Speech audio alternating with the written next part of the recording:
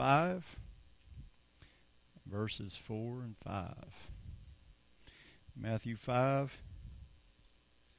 4 and 5, as we continue looking at Matthew 5, 1 through 12, what is known as the Beatitudes. We're a blessed people.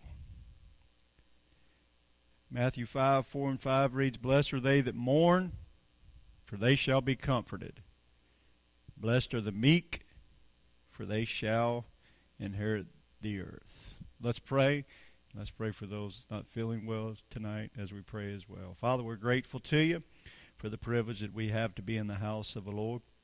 We're thankful that we can be here to worship you and to learn of your word and to draw closer to you. And I just pray, Heavenly Father, that you would just strengthen us and help us as we face the trials of life that come our way. And we pray, Father God, that you would just touch those that are not feeling well in body, those that are recovering, Lord, from sickness and surgery and different things. And just pray, Father God, that you would just keep your hand upon the churches that have not been able to have service this week. And I just pray, God, that you would just strengthen us and speak to our hearts tonight through your word. And we'll praise you for it in Jesus' name. Amen. So we're going to look at these two tonight, these two Beatitudes. First one, blessed are they that mourn, and then blessed are the meek.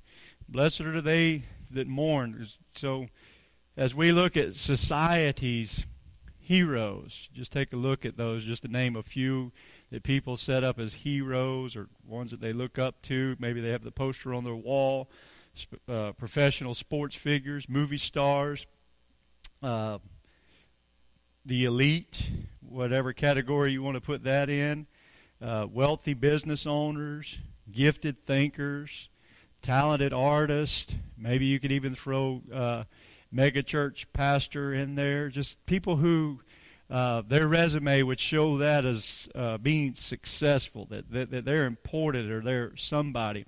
Now, if man was building a kingdom, that's who they're going after. If man is looking to establish a kingdom, that is who they're looking to make and recruit as their citizens. But we have to realize, Scripture tells us, God doesn't think like we think. His ways are not our ways. And when it really comes down to it, God's value system and our attributes are not the same as God's.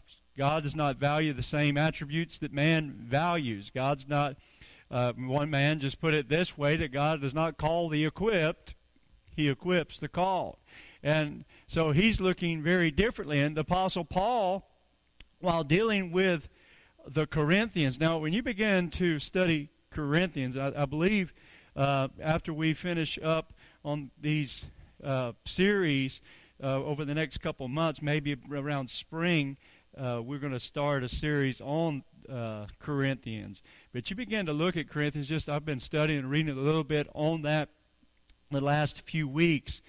Paul was not a liked man by the Corinthians. They had many of them had some opinions of Paul because he corrected them and he let them know where they stood. He didn't sugarcoat it, and he let them know where they stood. Well, he was writing to this group of believers, and the reason they didn't like Paul is because this group of believers boasted in their gifts. And this is what he stated to them as he wrote a letter to them, and he started off the what we know as the first chapter of Corinthians, and the latter parts of the verses there, chapter there, 26 through 31. Listen to what Paul wrote to them. He said, "For ye see your calling, brethren, how that not many wise men after the flesh, not many mighty, not many noble are called.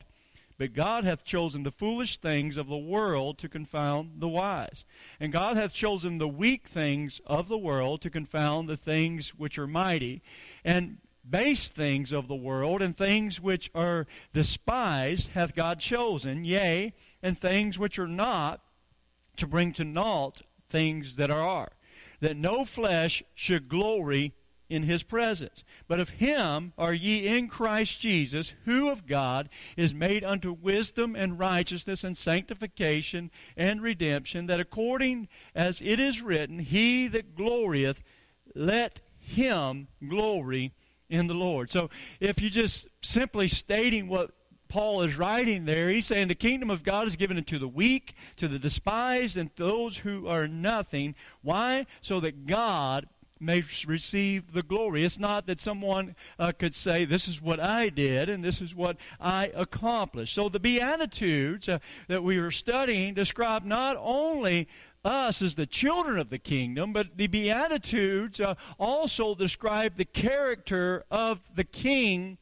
How many knows that every kingdom has a king? And so it's describing not just us as the children or the citizens or the people that make up the kingdom, but it's describing the character of the kings. Now, the prophet Isaiah described that king, our king, the King of Kings and the Lord of Lords, or to the Jewish people known as the Messiah, whether some of them want to accept him yet or not. This is what he said about him in Isaiah 53, 3 through 5. He is despised and rejected of men, a man of sorrows and acquainted with grief, and we hid, as it were, our faces from him. He was despised, and we esteemed him not. Surely he hath borne our griefs and carried our sorrows, yet we did esteem him stricken, smitten of God, and afflicted. But he was wounded for our transgressions. He was bruised for our iniquities. The chastisement of our peace was upon him, and with his stripes we are healed. Has nothing to do really what I'm talking about tonight, but that last statement says, and with his stripes we are healed. Can we just stop right there? I did not have this planned, did not plan this, but as soon as I just read that, it just felt a check in my spirit. Will you stand with me all over this house? Then let's just take time right now and claim that word of God. And with his stripes we are healed. We've got this COVID, flu, everything is going around. Churches are closing up, and people are sick. There's a widowed pastor's wife that's in the hospital struggling for her life. And you know, within each one of us individuals in this building, each one of us could probably name at least 10 people each that has been affected here recently by this new strand of COVID, or by the flu, or by strep throat, or by some form of sickness. Can we just take authority over that? And how do we take authority over it? Because we are citizens of this king and his kingdom. And let's just claim this word right now. And with his stripes we are healed. Heavenly Father, we claim the stripes that was bore by your Son at Calvary, not just for our healing. Obviously, those of us in this building tonight probably feel pretty good in our bodies. But Father God, we all know someone that is not feeling well in their bodies tonight. That whether they've been affected by COVID, whether they've been affected by the flu, whether they've been affected by a car accident or whatever has put them in the state of injury. Oh, Lamb of God, that young girl, Lord, that we've been praying for, the Tim's family, and others that are just suffering from all kinds of different things. We claim this word right now in the name of Jesus. And with his stripes, we are healed. And with his stripes, they are healed. It's already been taken care of in the atonement. It's already been taken care of at Calvary, Father God. And we just take hold of that and claim it in the name of Jesus. Amen and amen. You may be seated tonight. God, receive all glory, honor, and praise.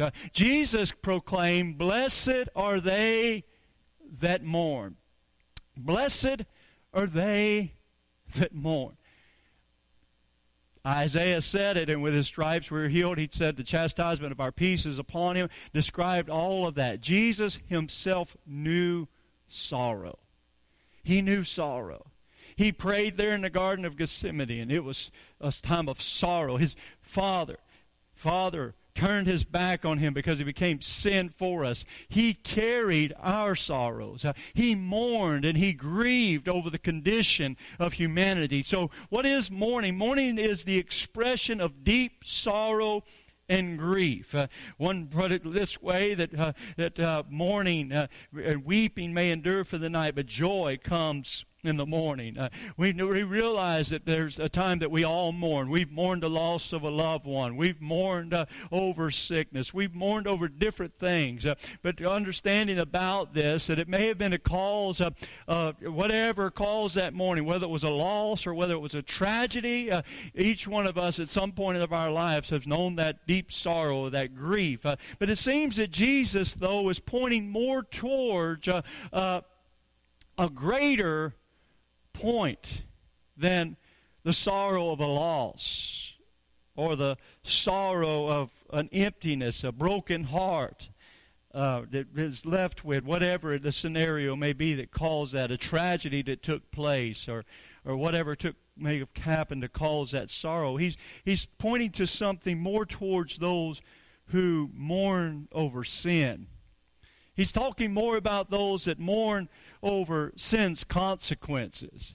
Do you ever just sit back and look at sin and the consequences of sin, that people who feel, I've got the right to do whatever I want to, but they're not free from the consequences of that, and now they're living the consequences of their sin? Do you ever sit back or reflect in your prayer time of loved ones as we're praying for our lost loved ones? You ever just reflect of sin, the sin toll on their lives, and just begin to look? It doesn't take very long and take very much to see the toll that sin takes. I put an image on the screen a few services back of a beautiful young lady in one picture, but after sin's toll, how it just aged her by many years because the consequences of what sin will do. And we should be grieved by that. There should be a mourning in our heart about the consequences of this one nation under God has become a cesspool of sin that we live in. People have taking their liberty and their freedom. I posted a scripture today on our Facebook page from Galatians that says, make not your liberty a freedom to go and do what you want to. It's not a freedom, Paul said, of the flesh. It's not a liberty to do what we want to. And so we should see that there's consequences. And he's talking about those that mourn. There's many throughout the Bible that did that grieved and mourned over the sins of their people. But two that stick out is Daniel and Nehemiah. They are examples of great mourning over sin, the sin of themselves, but also the sins of those that they were closest to, what they would call their people. Anybody here got some people? We got people. You are my people. My family's my people. Whether it's blood or not blood, that we have people. And so we have people, we've got folks, we've got the crew that we are dear to us. And at some point that we mourn. I don't know about you, but it bothers me when I fall into sin's trap. It convicts me and it troubles me when I know that I slid down that slippery slope that the enemy put there, and devil's standing back laughing, saying, I see you gave in. But it not only bothers me when I do that, it bothers me when my people, my comrades, my friends, my family, when I know that they have fell for the devil's trap and they've given in to sin and the consequences of sin. See, we can get our feet back under us. And if we're strong in the Lord, and none of us are exempt from Satan trying to take us out, but we realize that we're responsible for ourselves, that we work out our own salvation with fear and trembling. So we pull ourselves together, or we rebound, or we recover, or we repent. But Daniel and Nehemiah both showed examples of men that not only repented for themselves, but they repented for their people. Think about Nehemiah. Nehemiah is a cupbearer for the king. He's nowhere near his homeland. He gets word from a servant.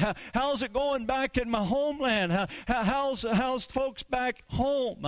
And he's been far away from home for a long time. Somebody comes in. How's it going back at the house? How's it going back at the hometown? Imagine if you got this report. You move away. How's it going back in Middleburg? Oh, Middleburg's been burned with fire. It's destroyed.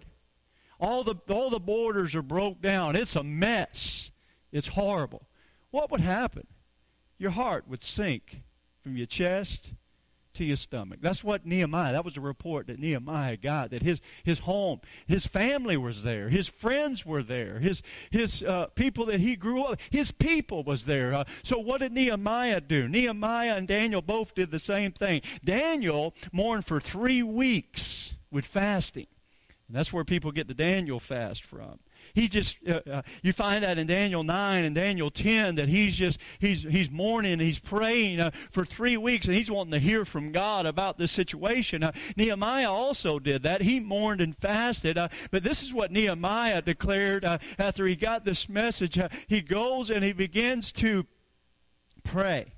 Nehemiah 1:4 says, "It came to pass when I heard these words that I sat down and wept and mourned certain days and fasted and prayed before the God of heaven." If you read on, you find that Nehemiah did not just pray, he repented. He said, "Lord, forgive me." He wasn't even there, but he said, "Lord, forgive me." Maybe for not being there, maybe for not praying enough. Maybe he felt like he could have prayed more, he could have done. Did you ever take that responsibility on yourself when a loved one falls short or comes up short? You're thinking, man, what could have I done different? What could have I said? Maybe that's where Nehemiah was at. Maybe I could have done something to prevent this. And if there was anything that I could have or should have or would have done, is what Nehemiah is saying, forgive me, Lord. And he's saying, Lord, forgive my people. Forgive them for whatever has happened. Forgive the fact that the watchman left the watchtower. He wasn't pointing fingers and making an excuse and trying to get somebody on the phone and saying, why was the watchman not in the watchtower? But he didn't go to the people. And when he got there, he didn't criticize them and say, why did you let this happen? But when he shows up on the scene and he evaluates and assesses the situation and he gets there to help, he said, you see the great distress that we are in. Why? Because those were his people. Those were his people. He didn't have to go there, but he did. He didn't have to mourn over them, but he did. We should get that kind of heart. We should realize that, yes, it is part of the Christian walk. Should be a great part of our Christian walk to be joyful, because the joy of the Lord is our strength. We should be the happiest people on the face of this planet. Why? Because of the redemption of God, the redeeming power of God that's taken place in our life. We can't go around with that little puppy dog in the cartoon, I can't remember his name, that's always down, and say, it's a joy to be a Christian. That's not going to get any testimony out of what we're talking about of bringing reconciliation to people's life, reconciling people back to God. But we should be joyful, but there is a time to mourn. There is a time for us. Nehemiah mourned, Daniel mourned, and you could just find one after another. Now, the Apostle Paul, he was a great advocate of rejoicing. Apostle Paul wrote these words. He said, rejoice in the Lord. And if that ain't enough, again, I say, rejoice. That's a guy that believes in rejoicing. He said, by the way, that I tell you, rejoice. It's joy, unspeakable, full of glory, overflowing within. But he also realized the necessity of mourning over the church's failures. We must be joyful people. We must rejoice. But we cannot rejoice over failures of what the body of Christ is supposed to be doing. We cannot rejoice over the fact that we did not take advantage of opportunities to do what God has called us to do. We have to have this realization of knowing the time to rejoice. There may be times in your life that you just want to rejoice because everything is going good. See, I stand there often as a pastor. There's times that I come to the house of the Lord. I'm just ready to worship, enter into His gates with, His courts with thanksgiving, enter into His courts with praise, His gates with thanksgiving, and just rejoice and just have not just a praise break, but a praise service. Just begin to worship Him, praise Him, and magnify Him, wanting to rejoice. But I realize, and I come to the conclusion sometimes, though I want to rejoice and though I have all reason to rejoice, I look over here and I see a whole section empty. Then I come over here, and I see a whole section empty. And I look here. Thank God for you. Praise the Lord for you. Not just because you're here to hear me, because you're my people, but the ones that are supposed to be filling those seats are my people. So, on one hand, we're rejoicing, but on the other hand, we're mourning that people do not make the house of God a priority. And if they're not making the house of God a priority, that's a great concern for their spiritual walk. Because what God has given me as a pastor to deliver on Wednesday nights over these last several months that we've just been going through, being a gifted people, being a called people, being a fruitful people, being a blessed people. This is stuff that we need to know. This is stuff that we need to absorb, stuff that we need to take in and take hold of. But there's times that we really want to rejoice, and that's where Paul was. I'm a great advocate of rejoicing, but we've got to realize that even in our rejoicing, that we need to mourn over the fact that there are people that they're not taking their salvation experience and their walk with God as serious as they ought to. And that should be troubling. We should mourn over the church's failures. We should mourn over the fact that 98%, I can't get away from that statistic, 98% of Christians that were surveyed said they've never won anyone to the Lord. 85% said that they never even tried. 65% said they never heard the Great Commission. I know I've shared those stats with you, but they're staggering to me to know that. I mourn over that because that's a failure of the body of Christ, failure of us who profess to be the salt of the earth and the light of the world. That is something that we should mourn over. That's something we should be weeping in the prayer closet about and saying, Lord, I repent for me. I repent for my people. I repent for that fact that we're missing the mark. Solomon tells us there's a time to weep, there's a time to laugh, but he also said there's a time to mourn in Ecclesiastes 3 and 4. David said in Psalm 51 and 17, the sacrifices of God are a broken spirit, a broken and contrite heart, O God, thou will not despise. Anybody ever just felt broken? Brokenness hurts. Brokenness hurts. I've experienced it. You've experienced it at some point. If you've lived any amount of time in this world, you've experienced it. The writer said that the man that lives in this world is full of sorrows. There's sorrow there. There's brokenness there. But not all brokenness is a bad thing, though. We need to come broken before God. We need to come into His presence and realize that. The woman with the alabaster box let us know that real quick, that not all brokenness is bad. That she broke that alabaster box there. All of her prized possessions, everything, all of her living was there. But the greatest thing came from brokenness. So we need to realize this, that both Solomon and David knew that the path to recovery leads through the valley of mourning. What are you talking about, Pastor? Blessed are those that mourn. Loss that is not mourned will turn into a buried and festering sore. If you do not mourn, if you do not, some people say, I'm just not going to think about it. I'm not going to deal with it. I've seen people lose a loved one. They never dealt with it. Festered up. It causes more problems than it's worth. And so loss that is not mourned, we say, will turn into buried and festering sore. But loss must be expressed and grieved before it can be healed and overcome. So what did Paul do to that church at Corinth? That letter he wrote, things that he said to them, he went on and on with them. He rebuked them. Why? Because they failed to mourn over the sin in their midst. They chose rather to rejoice over their giftedness than to mourn over the sin that surrounded them everywhere.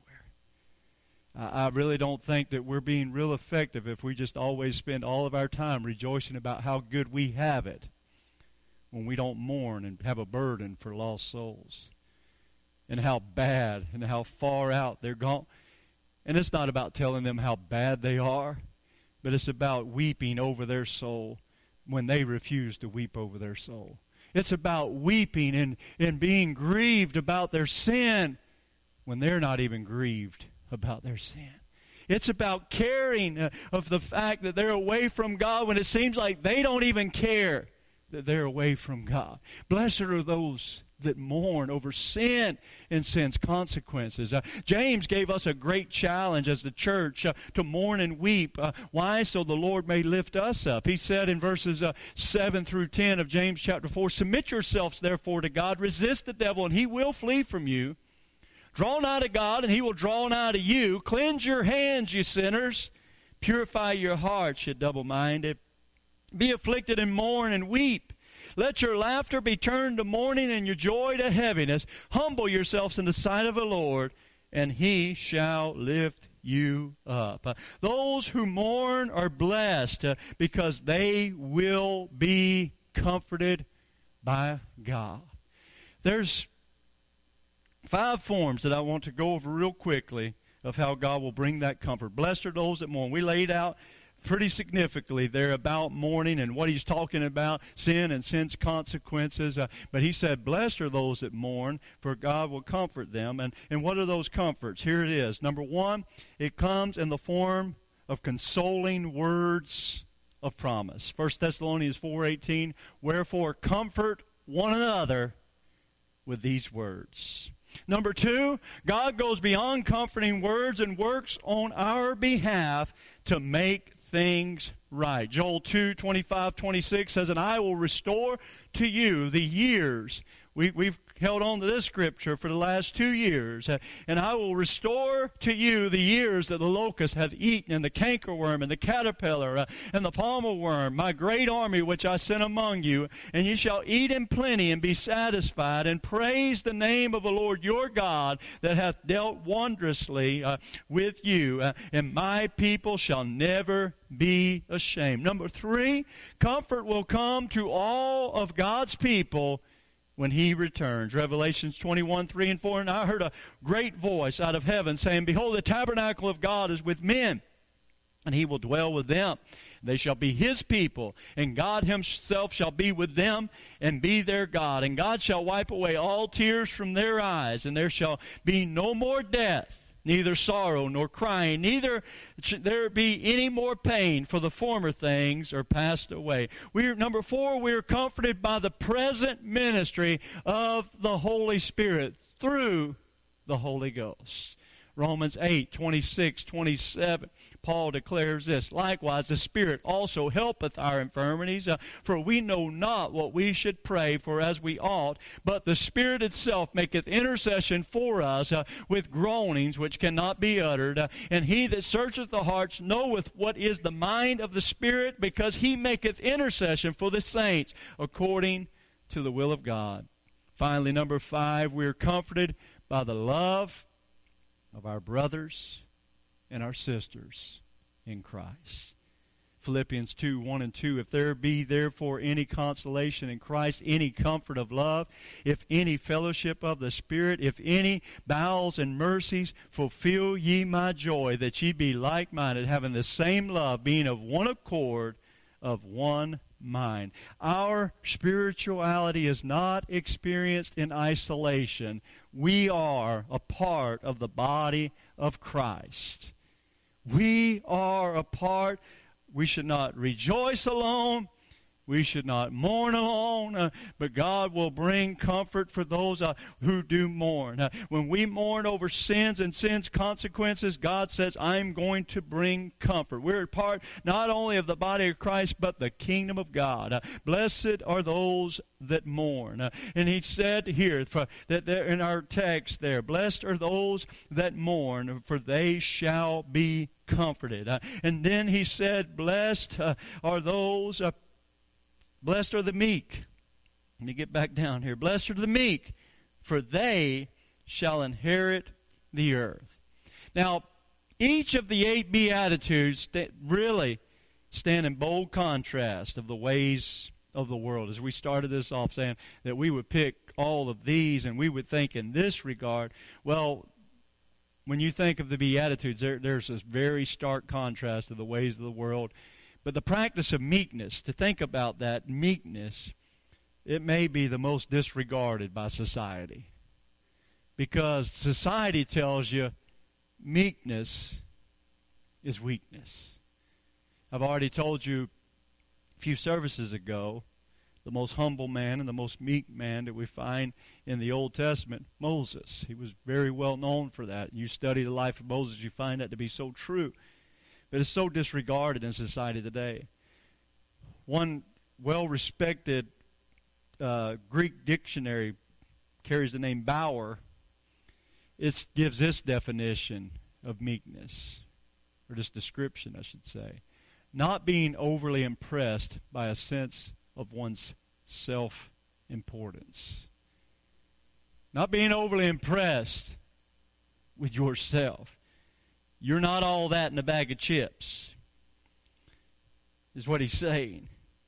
But today's world, though, being out there sounding the alarm, trumpeting out for everyone to hear of all of your accomplishments and boasting of all how important we are. That's a common thing in our society today. So meekness in this society is little appreciated. Little appreciated. But you know, meekness is not weakness. Meekness is strength under control. Strength under control. Now, it may be said it's meekness is weakness, but it's a radical ability to have strength, but yet have it under control. You can have strength and you don't have to trumpet how great you are. But how do you do that? Well, meekness is this radical submission. What did James say? Submit yourself, therefore, to God. Resist the devil, and he'll flee from you. So it's a radical submission to God. And it is complete confidence in oneself, in one's importance, in one's ability. I got this, or I'm strong enough, or I don't need any help. I can figure it out on my own. No, that's when we think confidence, that's what the world's telling you. Have confidence in yourself, believe in yourself, and da-da-da. Well, we need to quit having self-confidence. We need to get some more God confidence. It's submission to God and a complete confidence in Him that enables us to hear and to bear injustice calmly and patiently. The meek know their God. Right? I know. I'm not just heard about God. I've got to know Him. I don't know how long ago it was that you got saved, that you got born again. But I can stand here all these years later, probably 30 plus for me, and stand and say, I met the Lord when I knelt down at that altar. But I can tell you, after all of these highs and all of these lows, after long nights of weeping and mourning for myself and for others, I can tell you, I know my God. He's been in time. He's been on time. He's been a very, I've read in His Word that He'd be a present help in time of trouble. But then I got in trouble, and you know what I found out? Truth. He was a very present help in time of trouble. I found out that He was a refuge from every storm. Then the storm clouds rolled in, and you know what I found out? He's a refuge from every storm. So there's one thing to learn about God. There's another thing to know your God. And so the meek know their God. They know Him. They know Him personally. They know Him intimately. They know Him deeply. Therefore, they do not need to prove themselves to others. I don't have to prove myself to anybody of who I am or what I'm able to accomplish. But we're supposed to prove what is that good and acceptable and perfect will of God. Romans 12, 1 and 2, when he tells us to be a living sacrifice, it's not to prove ourselves to. There's two places in Scripture, Malachi and there in Romans 12 that speaks about proving. And it's not talking about proving ourselves. It's saying prove God. Prove who He is. Prove what His will is.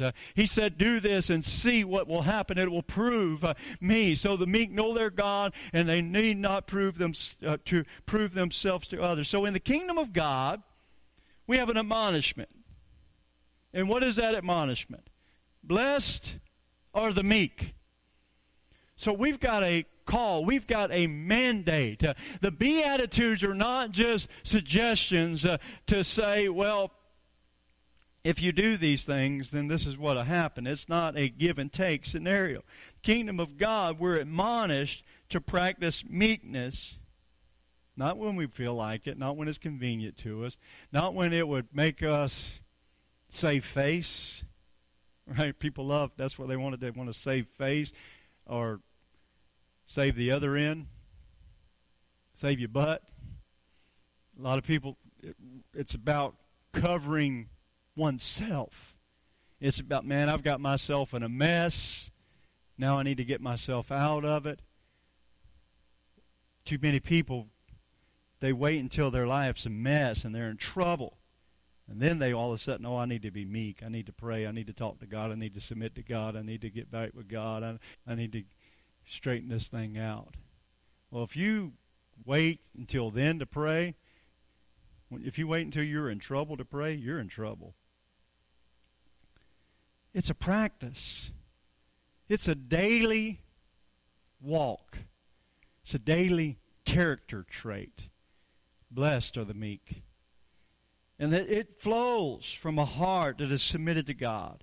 So when the need arises to defend our beliefs, we've got instruction for that too.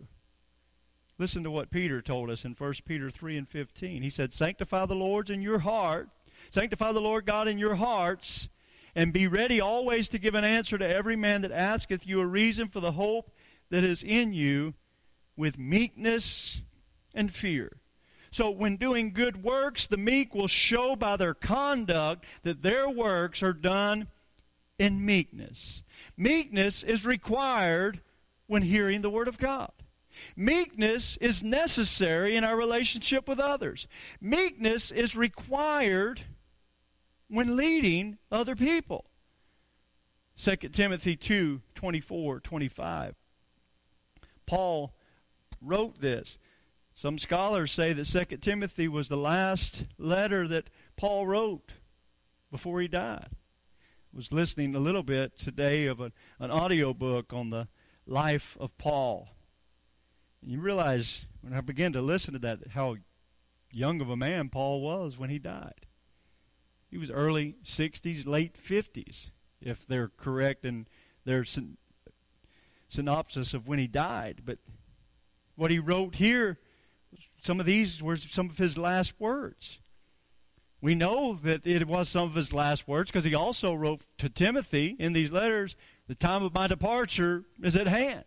I've fought the fight, I've kept the faith. But listen to what he wrote to him in 2 Timothy 2:24 and 25 when he talks about meekness as a necessity to serve. Meekness is a necessity in our relationship with others. Meekness is a necessity when receiving the Word of God. He said, a servant of the Lord must not strive, but be gentle unto all men, apt to teach, patient. Here's that word again. In meekness, instructing those, get this, in meekness, instructing those that oppose, not them, not those that oppose you, but those that oppose themselves. Don't you realize that there's some people out there that they don't even comprehend that they're opposing themselves. They're destroying themselves. They're making choices to go after sin. I've told people over and over and over again, some people have told me over the years, well, prove to me in the Bible that smoking is wrong. I said, I don't have to. I said, hand me your cigarette pack. Right there on the side. This junk will kill you, is what it should say. It gives you a warning. you don't even realize that you're taking that deep draw on, you're opposing yourself. You're filling your lungs with tar. You're killing yourself. That alcoholic, show me in the Bible where I don't have to drink. Let me show you a picture of your liver after you've drunk for a while. And so they don't even realize this. So Paul is telling Timothy in meekness, instructing those that oppose themselves, if God peradventure will give them repentance to an acknowledging of the truth. What is he saying here? He's saying they're doing everything to destroy themselves, but let them know, instruct them in meekness, instruct them not arrogantly, but instruct them in such a way that God, to let them know that God's mercy and grace peradventure will give them repentance. What is this? The ministry of reconciliation. That we're telling them, you've done everything to restore yourself, but as I said Sunday, God takes trade-ins. You've got yourself to the point that, as I said Sunday, you're push, pull, tug, or tow. But God said, if you can push, pull, tug, and tow yourself to this altar and fall across it, I'll give you a brand new life. I will restore to you the years that everything you've done to oppose yourselves. He said, I'll make you a new creature through Christ Jesus. And Paul's telling Timothy, we're going to need meekness to do that. To lead people to Christ, we've got to be meek. We've got to have this meekness, instructing those in patience, he said, apt to teach in patience. So blessed are the meek, for they shall inherit the earth. Now, these words of Jesus challenge us, or they should, to be different from the world.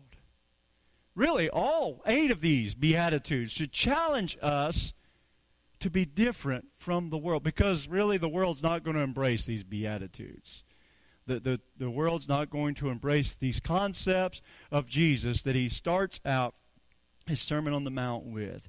Meekness was not just in Jesus' most notable sermon that got the title, Sermon on the Mount, that he spent 2 chapters preaching. Meekness was a part of his character. If you were to see the man Jesus that walked on the face of the earth 33 and a half years, the man that at some point here, probably in his late 30s, early 30s possibly. This is at the onset, the beginning of his ministry that stands up there on that mount. This 30-year-old man or 31-year-old man or however old he was a man, flesh and blood. He stood there and he was speaking and he was talking. These were the words of God, but they were coming through the lips of a man that some accepted as the Messiah, that some accepted as master, some accepted as a teacher, but some called him a blasphemer. Some said he was a madman. He was a man that was opposed to everything religious, regardless of what they thought of him. Meekness was a part of his character, and it should be a part of our character as Christians. Because what does it mean to be Christian?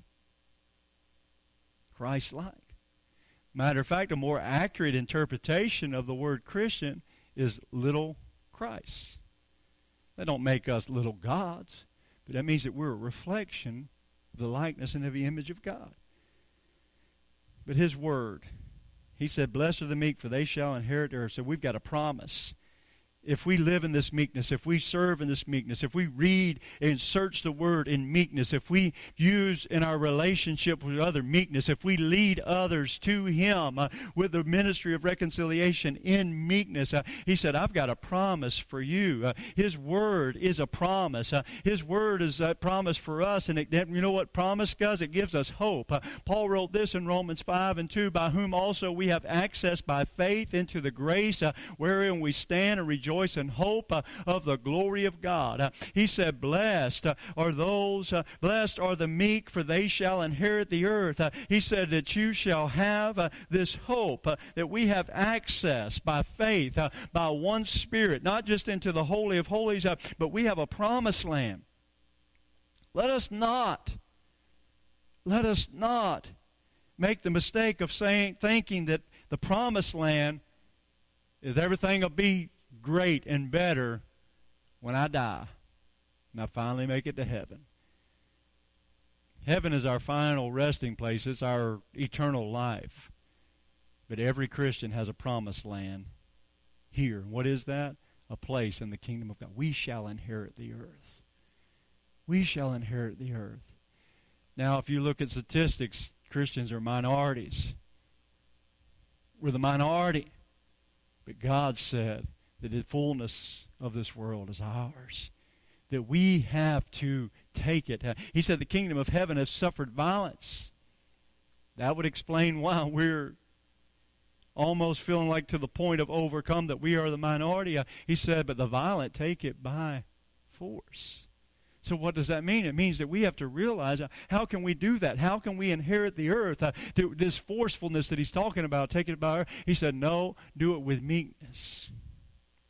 Take it by force, but enforce meekness and humility and standing in the Word of God, mourning and weeping over them. So by whom we also, Paul said, have access by faith into the grace wherein we stand and rejoice in hope. When we can rejoice in hope of the glory of God, you know what you've done? You've inherited the earth. The Lord said, the earth is mine and the fullness thereof. We need to step in the enemy's camp and take back what he stole from us. It's ours. It's ours. Those are your children. Those are your grandchildren. Those are your people, your family, your things. That's your joy. That's your peace. That's your wholeness of mind. That's your completeness. That's your salvation. That's ours. It's our land. We who are meek will inherit the earth. And so we have to realize that it belongs to those who are blessed people. We are a blessed people, church. In closing tonight, our spirituality is expressed. How do we express our spirituality? Some may ask. Our spirituality is expressed in our relationship to God. Number one. Because you can't have number two without number one. I don't believe. Our relationship with God and in our relationship with people around us. We are the body of Christ. We are a part of the kingdom of God. And so, knowing that, and knowing, blessed are those that mourn, for they shall be comforted. Blessed are the meek, for they shall inherit the earth. As you stand with me, and we make our way to this altar to close out our Wednesday night study, word, time of prayer, as we gather around these altars, and we begin to pray tonight, let's pray about the impact of just these two Beatitudes. 2 of 8. Mourning and meekness.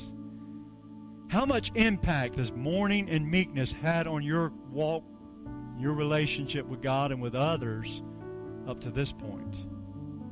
And how much more of an impact do you want it to have on your Christian walk as we move forward from this day in our Christian walk? Maybe tonight you can say, well, mourning and meekness has not been two of the top categories. But you say, an in-depth look at that makes me realize that I need to pay a little more attention, or a lot more attention, to these two Beatitudes. What kind of impact is it having on our life? Not just here in our life personally, our family, but our life in the church, and our life out there in what we know as the world, job, school, wherever. Galatians 6, 9, and 10, as we get ready to come and pray, let us not be weary in well-doing. For in due season we shall reap if we faint not. As we have, therefore, opportunity, and I guarantee you're going to have plenty of opportunity. Let us do good unto all men. Everybody. Everybody? Everybody. What about the one that was mean to me? All men. What about the one that said ugly things to me? All men. What about the one that despised me and rejected me? You know what Jesus said? Hold not this sin to their charge. They know not what they do. All men. Especially unto them who are of the household of faith. I'll do whatever I can for anybody I can, but especially my people. My people. Who's your people? The people of God. The kingdom of God. My brothers and my sisters. Father, we love you tonight. We thank you for this powerful, powerful message.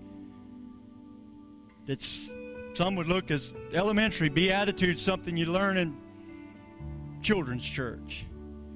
My, what we can receive out of it as full-grown adults, to know that blessed, we're a blessed people. We're a blessed people. Blessed are those that mourn. Blessed are the meek. Oh, we're a blessed people. Father God, help us to mourn more. Help us to be full of more meekness than ever before. As we gather around these altars, talk to you about these two beatitudes in our lives. Help us to be transformed into your likeness more and more. We ask it in Jesus' name.